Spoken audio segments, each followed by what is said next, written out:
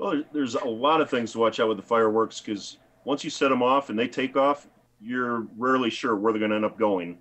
Uh, every couple of years, you see somebody's boat burned down to the water line because they try to light fireworks off on their boat out on the lake, and it's not a safe thing to do either.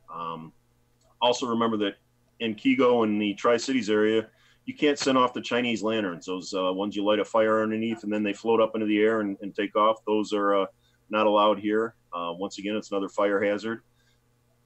And think about the sparklers. Everybody thinks sparklers are harmless for the kids. Those burn at about 1,200 degrees, I believe, and can leave a nasty scar and burn. So, people hand them out to kids like they're just a little toy. So you got to be careful with all that stuff, extremely careful. And remember the hours again. Be done by 11:45 and be considerate of your neighbors.